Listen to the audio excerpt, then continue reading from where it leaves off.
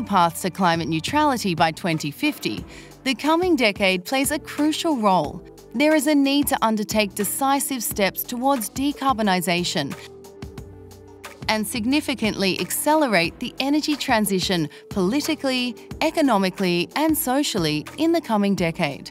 This includes the effective and widespread implementation of renewable energy technologies in all end users, including green hydrogen, but also the implementation of frameworks for green investments, activities, and the inclusion of the civil society for the Energiewende.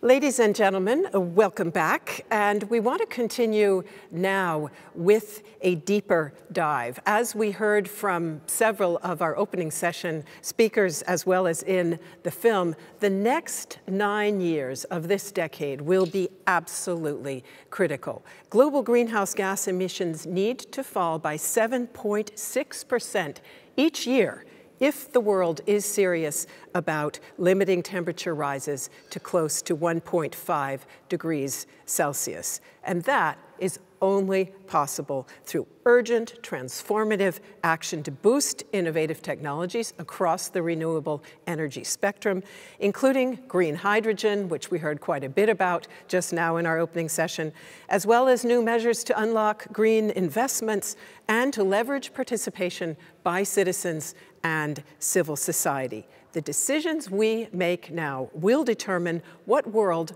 our children live in. Can we make this the green decade and get on the right road by 2030? That is the topic of our high-ranking panel discussion. And before I introduce our speakers, I would like to pose an audience question, and I see that many of you are already at work answering it, but I'm going to give you a little bit more time to do so. Our question is this: in your opinion, will the world be on an emission reduction trajectory by 2030?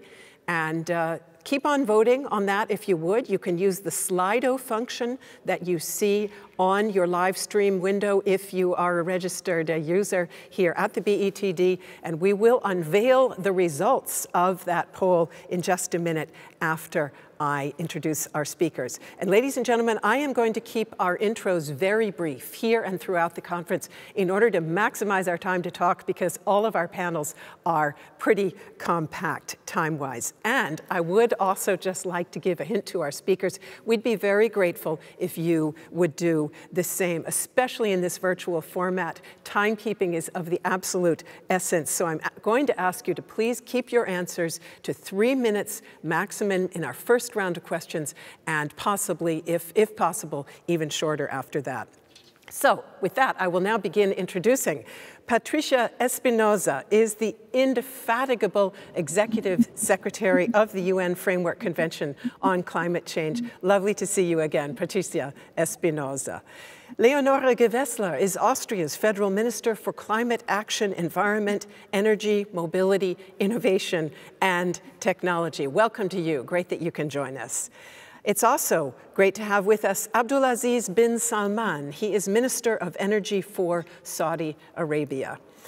Alok Kumar is with us, joining from India. He is State Secretary in India's Minister of Power. Thank you so much for joining us at rather short notice, dear State Secretary.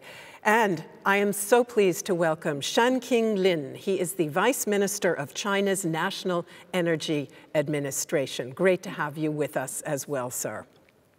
So let us now take a quick look at the results of that audience survey before we pose a question to our panel.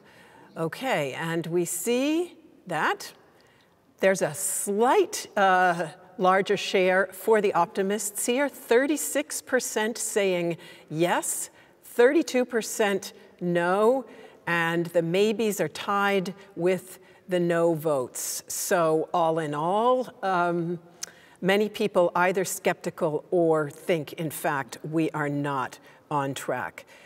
Now, let me pose one question for all of our panelists, and then I'm just going to go straight down the panel. And the question is this: given the importance of this current decade that we're in, I'd like to begin by getting your take on what are the very most urgent steps that need to be taken in the energy sector prior to 2030. What has to be done if we are serious about being on the yes side of that question? Patricia? Thank you, Melinda. Thank you for this opportunity to participate in this very important conversation. First of all, I would like to say that yes, it's going to be very difficult, but we have an unprecedented opportunity. We have an unprecedented opportunity because we can use the global economic response to COVID in order to build forward resilient, sustainable economies for a cleaner, greener, and healthier future. We know that by now, the economic response to COVID is upwards of 15 trillion and counting. So my message is spend it correctly to get the climate resilient pathways that the Paris Agreement outlines. The importance, the urgency, and the financial case for a green transformation in all sectors is outlined in the agreement. In my view, there are three important steps for state and non-state actors on the road to 2030. First, as I said, align recovery plans with the Paris Agreement. And this is a way to deal with the two crises at once. The pandemic didn't stop the existential climate change emergency, but the recovery can help address it. Second, implement the Paris Agreement. 5 years after the agreement was adopted, negotiations for its full implementation are still not complete, and this must be achieved at COP26. Fulfill previous promises, especially commitments to support developing countries, including the mobilization of 100 billion. And this is important because we are seeing all these very ambitious plans like the Green Deal from the European Union. Well, if we do not make what is necessary to support the efforts in developing countries, in the countries that have less means to do the transformation, all the efforts that are going to be made in the most advanced economies will be undermined. So it is very important that we also see that the support for the transformation to happen everywhere in the world is really an essential part of the package of actions and decisions we need to make. We are hearing a lot about the 2030 and the 2050 goals, but commitments due by 2020 have not been fulfilled yet. And this is basically about support to developing countries. We need to build trust. So we need to build trust that what we will do multilaterally and committing to new goals will be fulfilled. And for that, we need to fulfill the goals and commitments that were made before. The NDCs are a very important example. Nations were supposed to submit their updated national climate action plans by the end of last year. More than half did not. And it is true, the pandemic did affect the functioning in many countries, but in others, it was just not a priority. So the third point is that we need to see all NDCs by COP26. The recent NDC synthesis report shows that we are still very, very far from achieving the 1.5 degree goal. NDCs, especially by major emitters, need to be as ambitious as possible. These plans are only submitted once every 5 years. So by 2025, the window of opportunity will likely be closed. We are making progress, it's true, but not fast enough. And we need to be very conscious about that. So 2021 is key. And you're right, this decade is key. 2021 is key because this is the moment where we need to take the decisions. We need to align the recovery efforts with Paris. We need to fulfill past promises and complete the negotiations. And we need to submit all remaining NDCs this year. Over to you, Melinda. Thank you so much, Patricia ESPINOSA from the United Nations Framework Convention on Climate Change. Let me pose the same question now to the rest of our panel. Minister GEWESSLER, most crucial steps if we are serious about reaching these goals by 2030. Well, thanks a lot, dear Excellencies, dear colleagues. I think this is a very timely debate because it's a decisive decade. We are indeed the last generation of politicians who can deliver on the promise of Paris. And I think it's our duty not to fail future generations. And it's a decisive year 2021. As Patricia ESPINOSA outlined, the way we act now at the crossroads of these two crises that we face, the COVID crisis and the climate crisis, will decide on our pathway to a greener, a better, a more resilient future. So decisive decade, decisive year, and to deliver on what's our task and to deliver on what's the promise of the Paris Agreement, especially in the energy sector, we have two absolutely no regret options.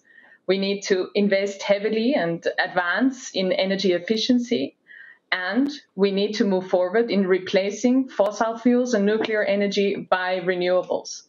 That's two absolutely no regret options that we have at our hand and that we need to deliver on in 2021 onwards. What we do in Austria is that we just recently decided on our new renewables law, which will deliver on the renewable side. Our goal is to have 100% renewable electricity by 2030. So that means adding 50% of renewables capacity in just 9 years. Big task, needs a stable, good political framework. And we also work on the efficiency side with a special focus on transport and buildings, because these are two key sectors in this respect, with a big renovation wave. And with our focus on transforming the transport and mobility sector towards focus on also efficiency and renewables. But this needs to be embedded in, I think, two major processes that we face. The one thing is that it needs European and global coordination.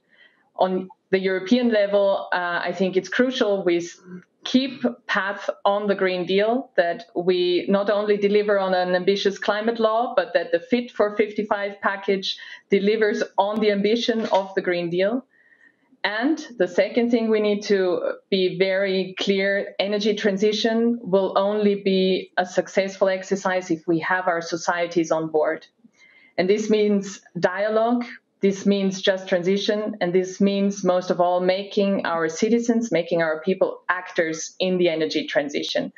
And this is just 4 points that I think we need to focus on, especially in 2021. Thank you very much also for that emphasis on public discourse and acceptance. Let me move on now to Minister Bin Salman. Same question to you. Most crucial steps that you're taking that need to be taken. Well, I couldn't find a better word than the last word that Her Excellency, the Commission President, did mention about working together. I think we, as Saudi Arabia, have always demonstrated, and last of which was the last G20 last year. We worked together with all G20 countries to ensure that we have a good material with regard to the conclusion of our activities with the G20 on the statement that was issued. There are quite a few things that talks and does address many of these topical issues that are of concern to the whole world. To name few, circular carbon economy was proved to be a good way forward. We want to make sure that also, as a reliable long-term hydrocarbon producer, would not be shy in being part of the solution. In fact, I took it upon myself, the Saudi government took it upon itself, that we should not just strive to be part of the solution, but actually be leading some solutions and serious solutions to help us mitigate the concerns that the whole world is faced with regard to climate change and what have you. That's why we want to also be an exemplary to many of the hydrocarbon producers in how we conduct ourselves to assure the world that we are pioneering solutions. Obviously, we would require and need the support and collaboration of so many.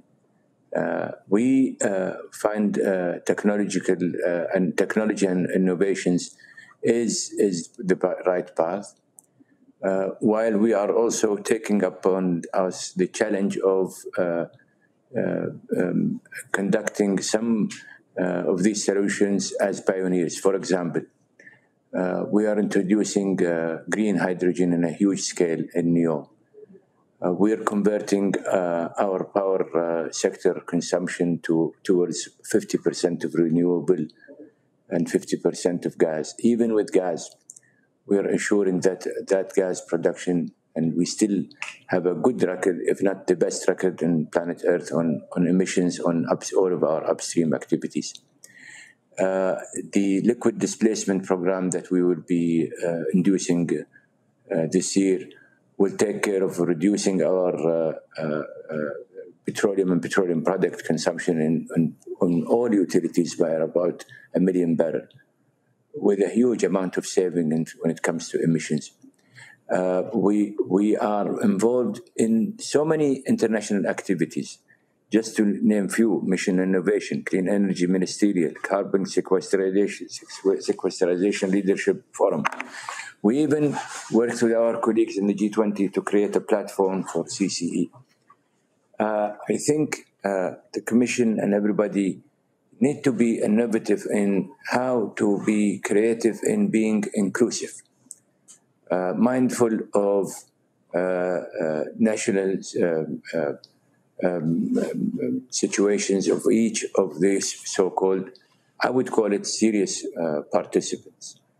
I think, I hope that we have not, that we undoubtedly have shown and demonstrated our seriousness and our ability to work with others. I believe that in our NDCs, we have submitted in 2015, says a lot.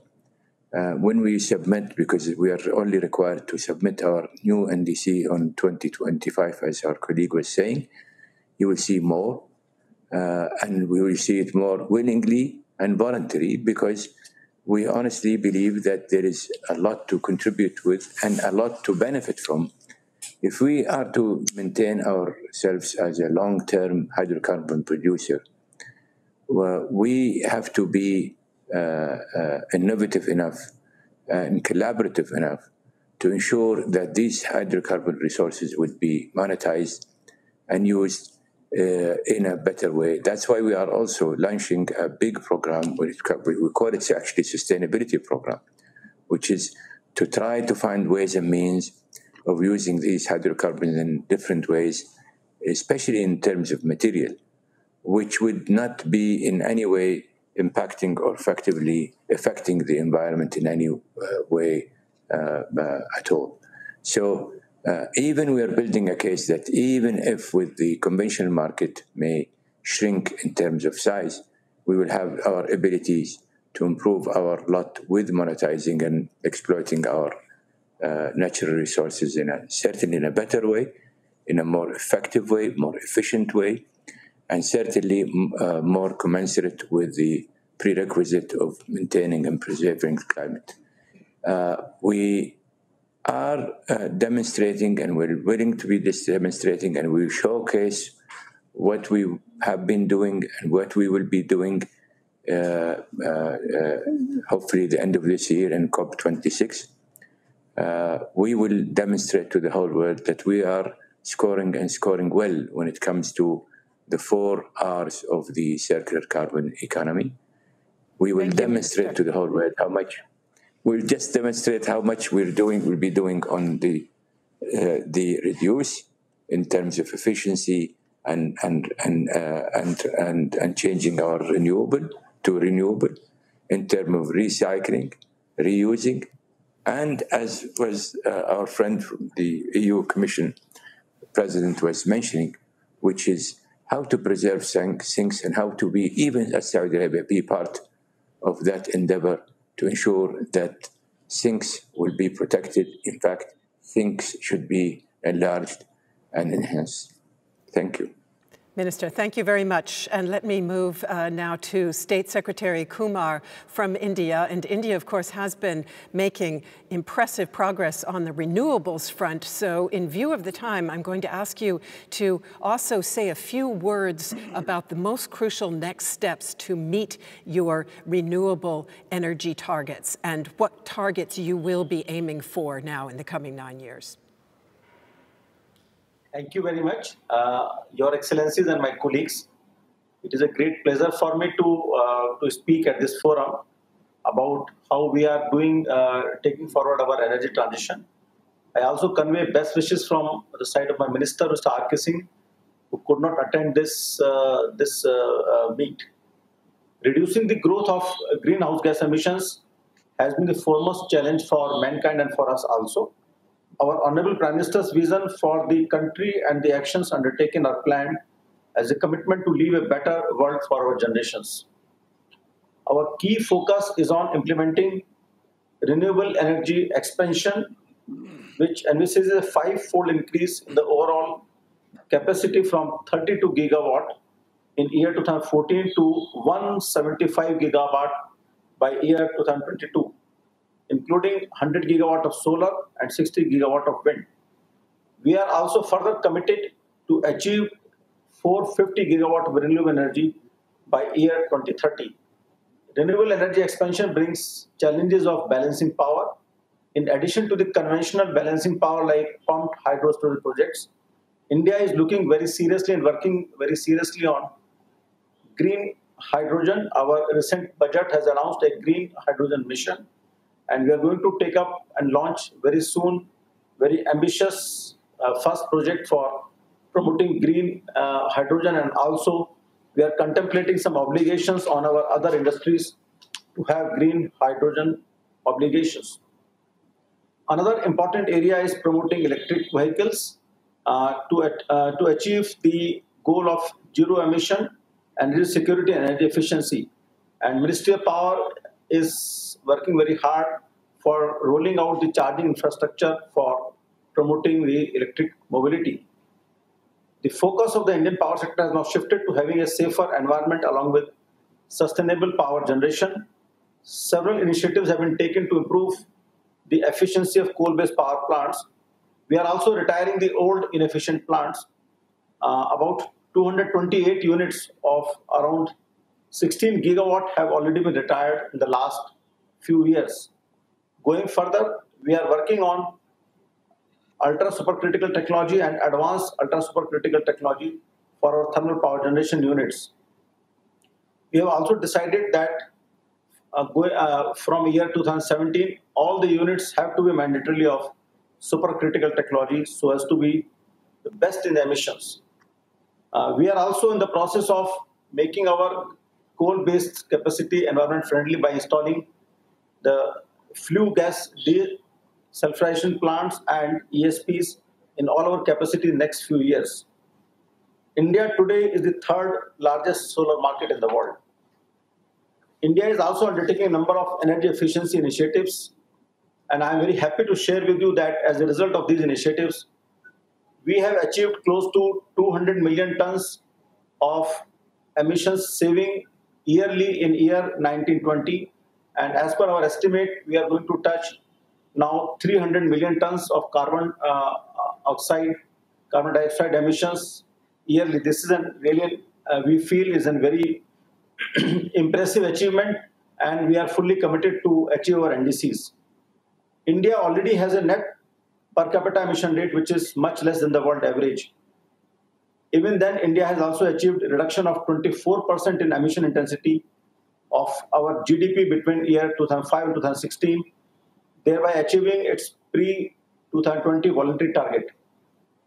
India has already embarked on a roadmap with demonstrated significant progress for achieving the nationally determined contributions and is well on its way to achieve its future emission reduction goals.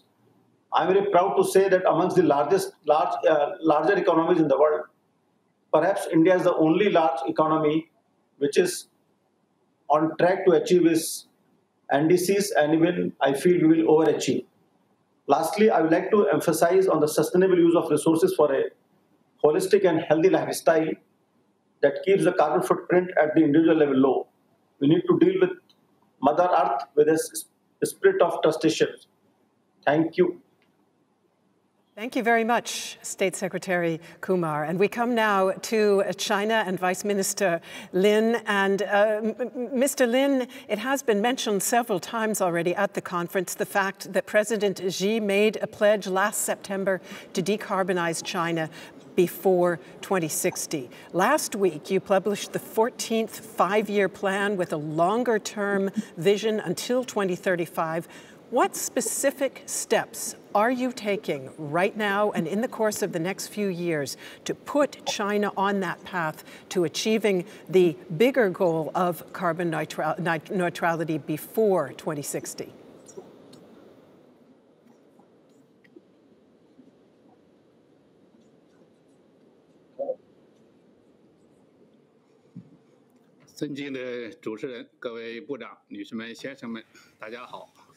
Moderator, ladies and gentlemen, I'm delighted to be able to join you at the 7th Berlin Energy Transition Dialogue and at the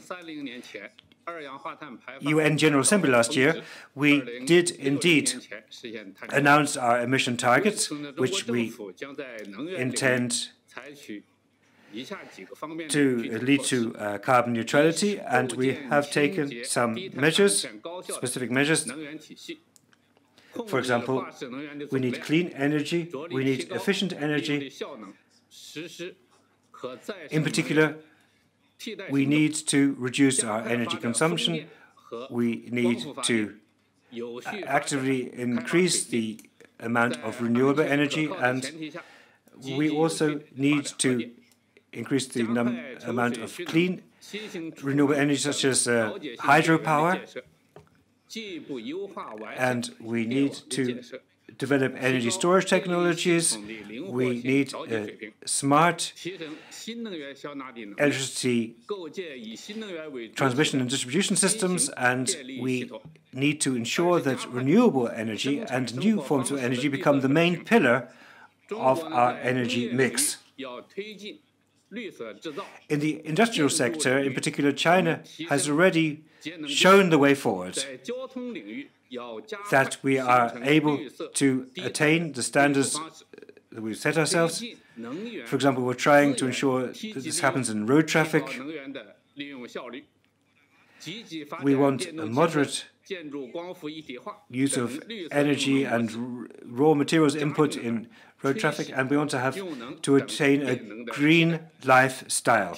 And this is particularly true of the question of how we can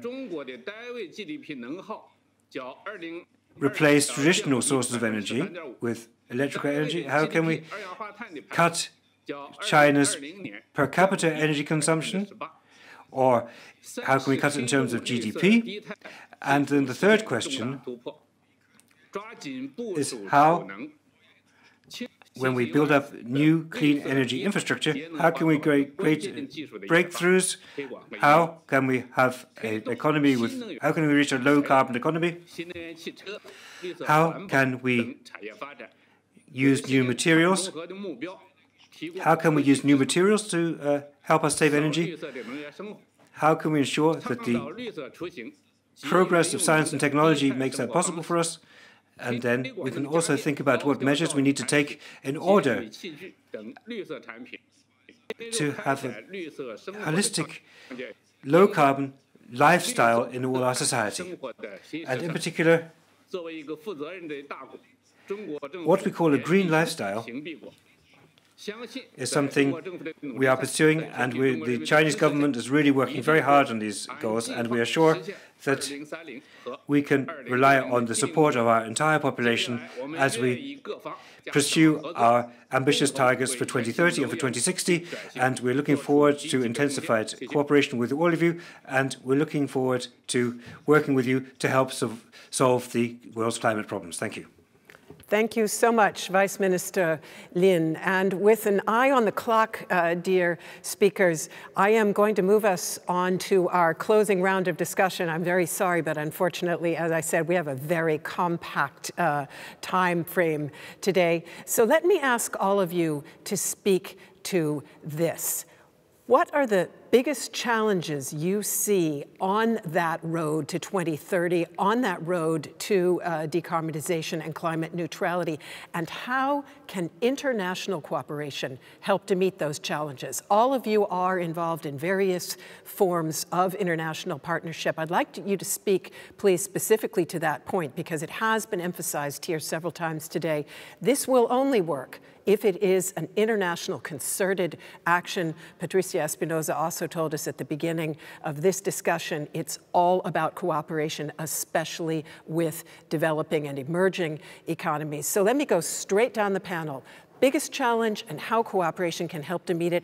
And dear speakers, we really have just a maximum of about 8 or 9 minutes for this. So please keep your answers very concise if you would. Thank you so much. Patricia ESPINOSA, get us started, please.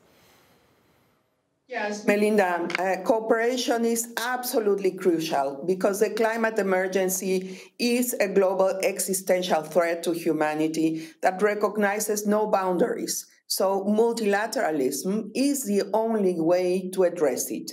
And cooperation, by the way, we need it not only internationally, we need it also across all jurisdictions, across ministries, within governments, and aligned with the private sector. In the energy sector that has such an important role to achieve the goals by the Paris Agreement, we need cooperation to get there. We must substantially reduce fossil fuel use. We must switch to low carbon energy carriers. We must invest in low carbon energy, and we need to use our current energy more efficiently. That's a big agenda. But the good news, as we have heard from speakers today, is that there have been rapid improvements in the technology, and there has been an embrace of that technology, like we have seen with wind and solar energy. And we are seeing that there are important investments in new technologies like green hydrogen. So we really have a long way to go. Secretary General Guterres has put forward some points in order to get there. He has called on countries to embrace these low and zero carbon electricity sources, to halting the construction of new coal-fired power plants and retiring the existing coal-fired power plants. He has called on limiting the construction of new gas-fired power plants and as well to replace cars that use gasoline with those using electricity, which is something that is starting to happen, but still we need to accelerate that. So this transition is not only about the technologies. It requires changes at national levels. It requires really a lot of policy, the right policies, the right legal frameworks, and that is very important. And this is also one area where NDCs can make a good contribution, because in those plans, governments can set those policies, can set carbon pricing, can set as a very specific goals in phasing out fossil fuel subsidies, can reduce fossil fuel demand. So the transition must also be done in a just way. So the plans that we need to work for all. We should not leave anyone behind, and it has to be fair for all. So it's a very, very challenging agenda, but I am sure that with international cooperation, we can make it. We need the support of the financial community to also align with the Paris Agreement. Investors need to invest in this new, better future. And we need everyone else on board, from companies to cities to civil society and individuals, to accelerate what we are already seeing, but not yet at the level that is required. Over to you, Melinda. Thank you so much, Patricia. And we're going to be picking up on a number of those themes, including the role of cities, including the role of local government in subsequent sessions here at the BETD. Minister GEWESSLER, Patricia just mentioned coal. Austria is already out of coal. You also have set yourselves a very challenging renewables target, 100% by 2030. So maybe you can speak very briefly, if you would, to where cooperation can help you get there.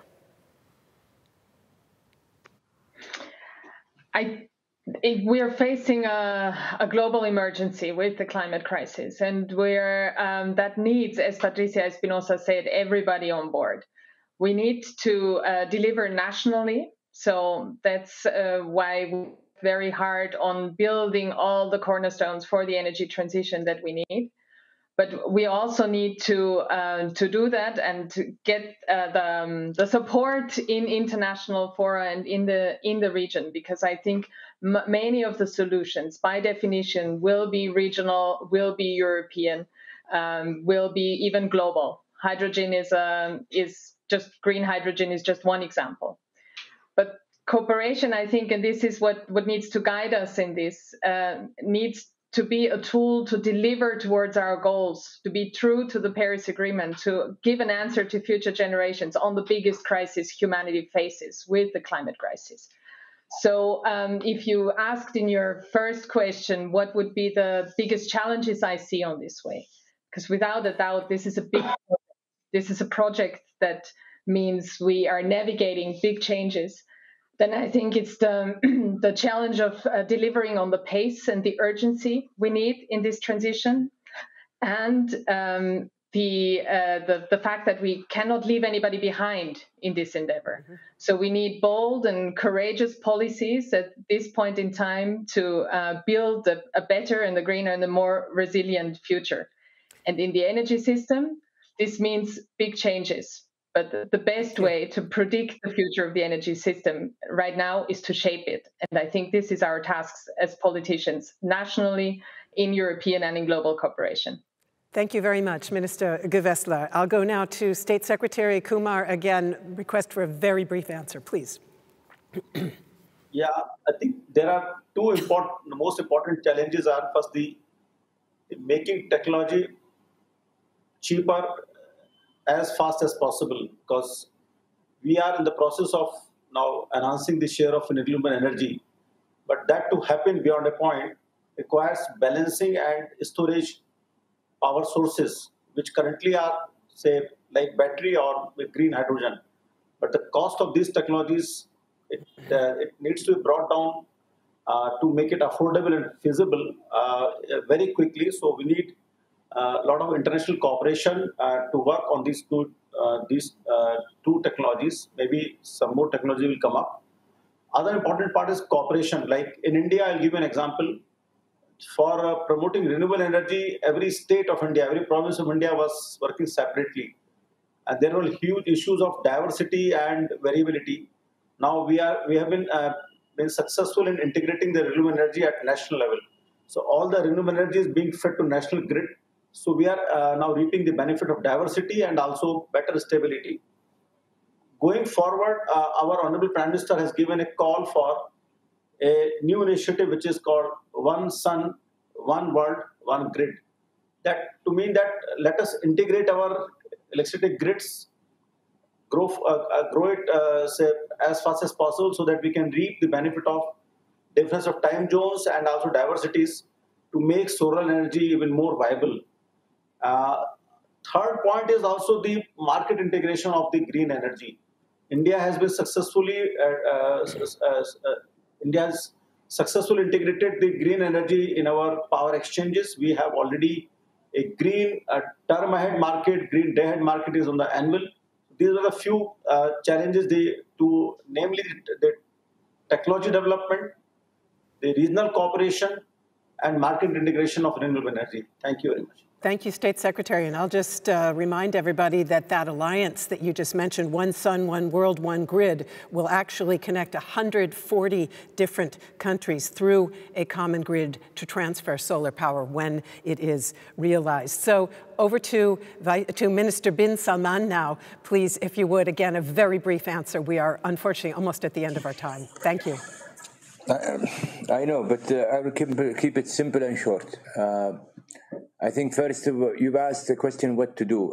Very simple. We've gone beyond negotiation. We are now in a phase of delivering what we have negotiated.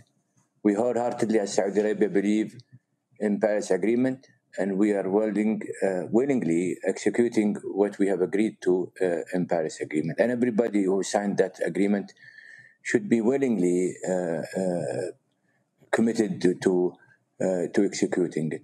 So I think we've gone beyond the negotiation towards the application of what we've agreed to. If we are to conduct ourselves to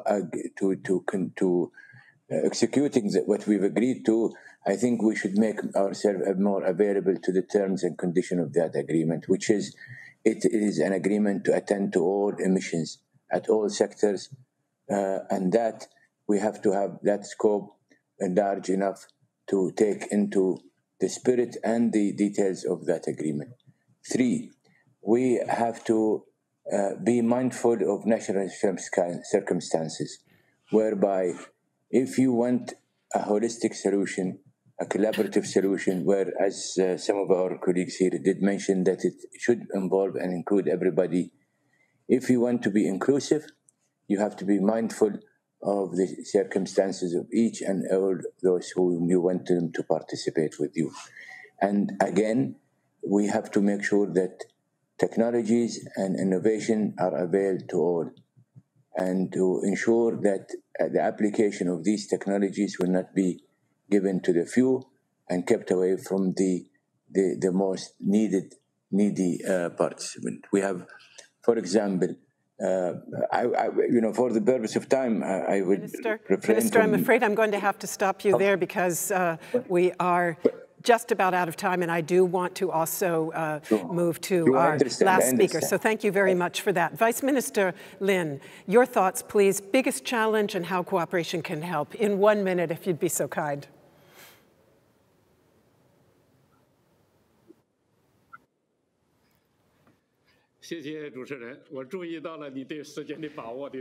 Well, thank you very much. I shall really try to stick to 1 minute. The first question was, what's the biggest challenge for China? Particularly that refers to the optimization of the energy structures. And the second question was, where does China see itself? And we, of course, try across all levels to modernize the energy sector. We try, in particular, to progress clean energy. We try to cover our peak loads better, and in particular, we're trying to strike a better balance between base load and peak load, and we want to ensure that we can cut the amount of coal-fired power generation. We're down from 70% to less than 60% in terms of coal-fired power generation, and the development of renewables is also an important issue. And we've already got more than 100 gigawatts, or 190 gigawatts of installed capacity in the fields of renewables. And when you look at what economic growth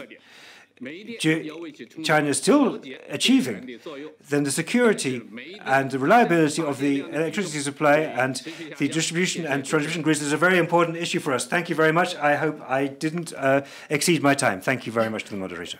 Thank you very much, Vice Minister. And to all of our speakers, I greatly appreciate your participation in our panel. You've given us important impulses for our further discussions. Very nice, Minister GEWESSLER is back for me to be able to say goodbye to you as well, Madam. I appreciate your participation, and thank you, and goodbye.